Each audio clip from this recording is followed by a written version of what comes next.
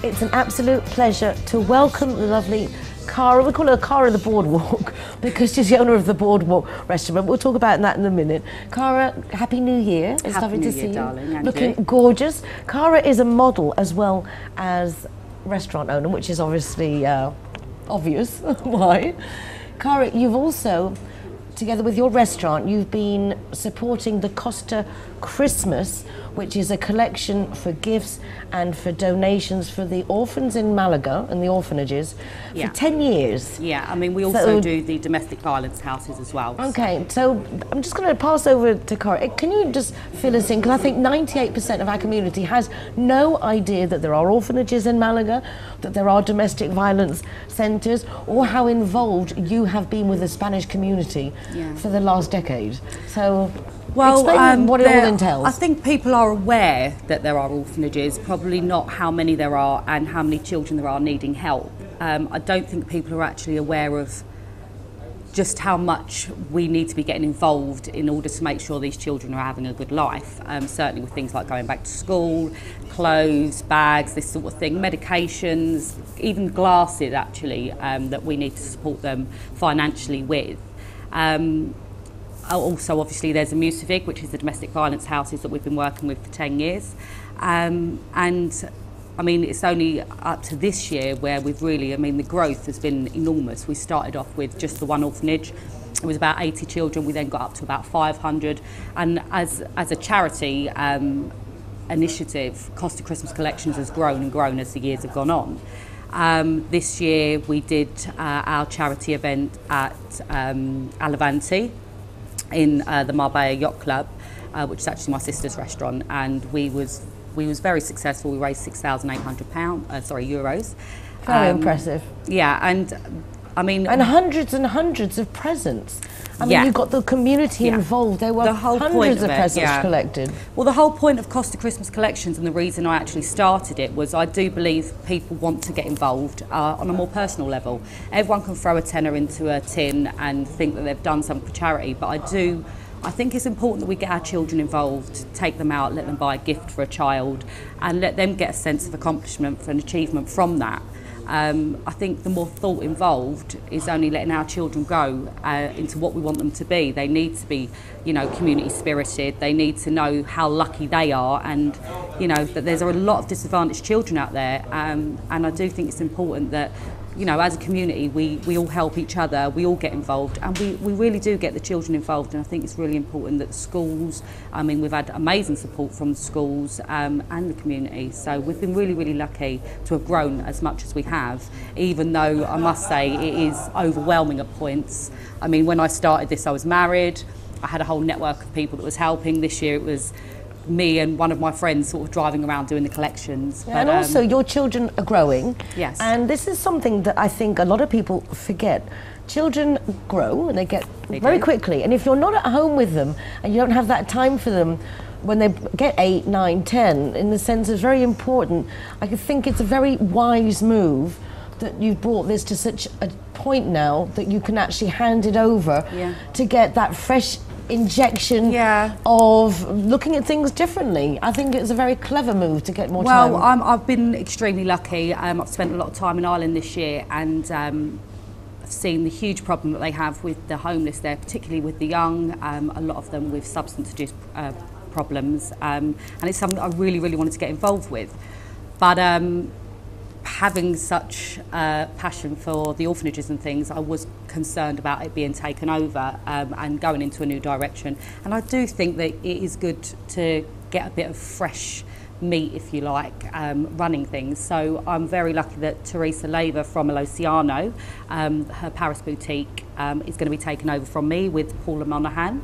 From Paula Monaghan Interiors, and they're going to be doing a huge amount of work this year, both with a Musivig and the orphanages, and they're going to be doing, obviously I'll support their charity events, and obviously, as I hope, as you always do, Nicole.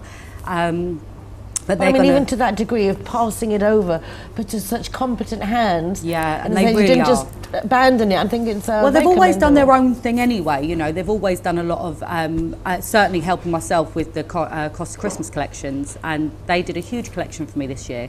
And Teresa was very interested in taking one of the orphanages off of me. She's got a boutiques all over the place, whatever. She just started a man and child range as well, so she's got a hell of a lot on, but she's got a huge network of people. She's got a lot of support, and you know, you do need that here. You know, we all have to stick together with these charity events in order to fill them and to make them successful, and I'm really sure that Teresa and Paula will do that. So I'm really excited to hand over, let them bring something fresh and new to it, and let me sort of slide away quietly and get on to helping with Ireland, which I'm really, really passionate about. Well, it's absolutely super that you're doing that, and something from back, you know, where you feel that your roots, you can do something good. But even with AAA, the other day you go there to AAA, which is our dog animal rescue centre in Marbella, and people don't realise, again, it's the volunteers that keep that place going. Yeah. And people like you were there, see an old dog come in, and it's okay, this one has to have a home.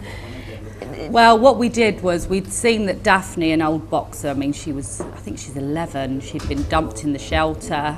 She was very sad, she didn't want to eat. So we went down and rescued her, and off she went to live with my mum, which is pretty much standard that one of us have to take the oldies on.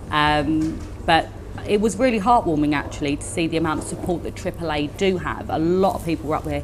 I love to see so many children, loads of the kids. I mean, I took my children, but loads of the kids were up there giving treats, giving cuddles to the puppies and walking them. And we'll all be there again this weekend. Every Steve Saturday Wiley is a dog walkies at AAA. Yeah, Steve Wiley's amazing. I mean, he's a young, good-looking, Marble-like guy, you know.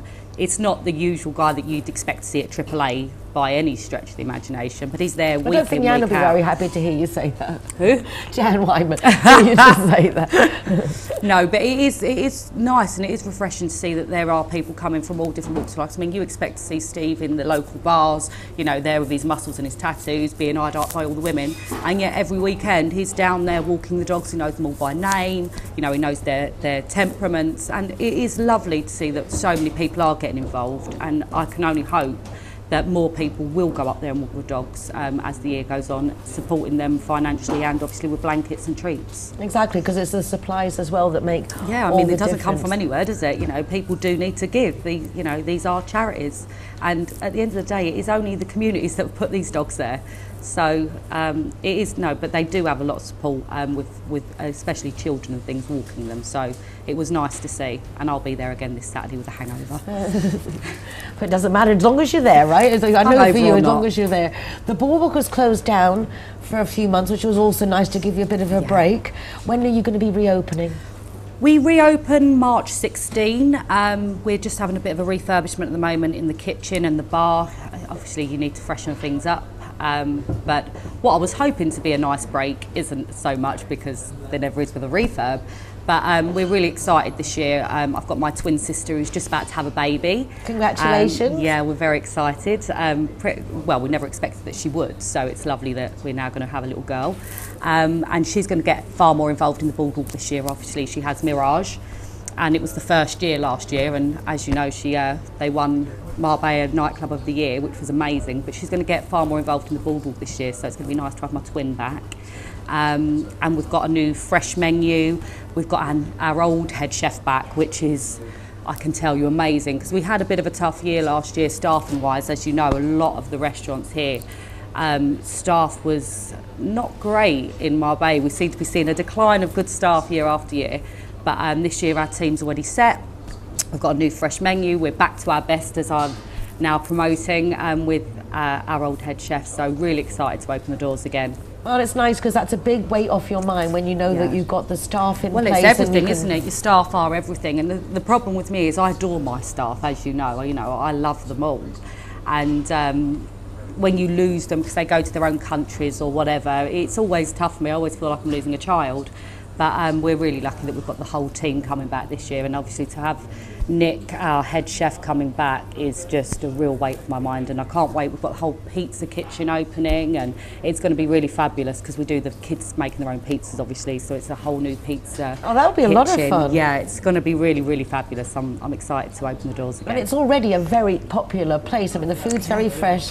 In fact, when you closed down, I was disappointed because I have great fresh vegetables, but not many restaurants actually do that. It's a very homely, home cooked but professionally presented. Yeah, thank Thank you. I mean, yeah, we do everything's fresh, everything's homemade, even down to the bread. We do gluten-free, we do a lot of vegan option. Obviously, we don't eat meat, dairy and gluten, so we do try and put that into the restaurant as well. My daughter and son-in-law are both vegans. Yes, I know. I know. I'm always quite commenting a fan. that there are not enough places here to actually go that give you a decent option. I mean, obviously we have a lot more organic and vegan places opening up, but I do think it's either all healthy. I like to be not so healthy. I like chips with my salad, so I don't think you usually find that in the organic places and a lot of the vegetarian options and what have you. But it's certainly something that we take do note offer. because because everyone can organise it as they want, not too much of one. Yeah, you need a bit of fried food on there. And she's looking good on it. You are a model, but you like. I think you have beautiful tattoos, and you're very proud of your tattoos. I don't know how you could be brave enough to even try them, but you'd actually been doing some bikini modelling for Virginia Macari. Yeah. Well, showing her beautiful bikinis and your beautiful tattoos. I mean, you are stunning. Thank you, hon. You wouldn't say that if you saw me in the morning. Makeup does great things for women. But yeah, no, I've been doing a lot of all different type modelling at the moment.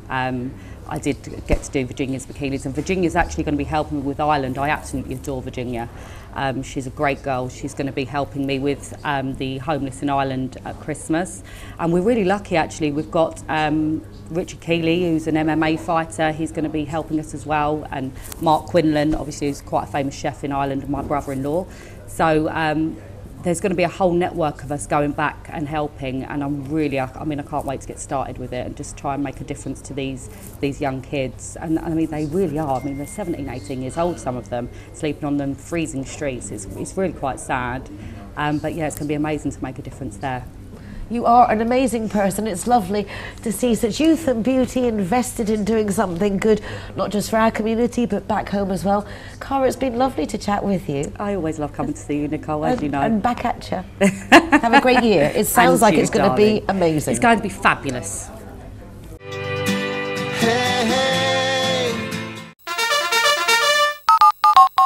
Yeah, I'm here in Marbella, but it says here I'm in La Canada.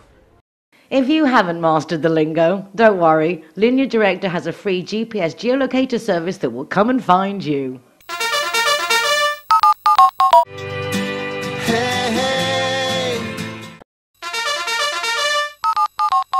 This next section is sponsored by Linear Director, tailor-made expat car insurance.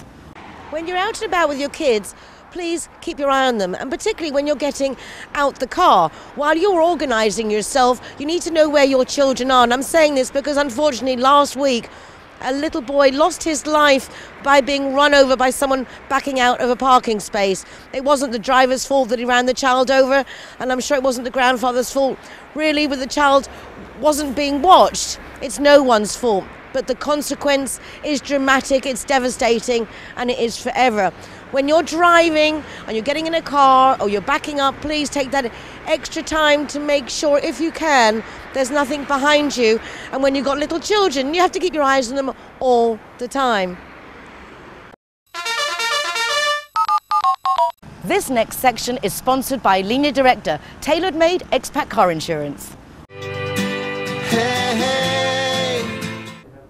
Tomorrow is Thursday. That means there's the new Euro Weekly News. Remember to pick up your free copy, check out what's going on locally, and also to check out my column, Marbella Moments. And we'll be back tomorrow night at 8 p.m. with another episode of Marbella Now. In the meanwhile, take care of yourselves, be nice to each other. See you tomorrow. And it's time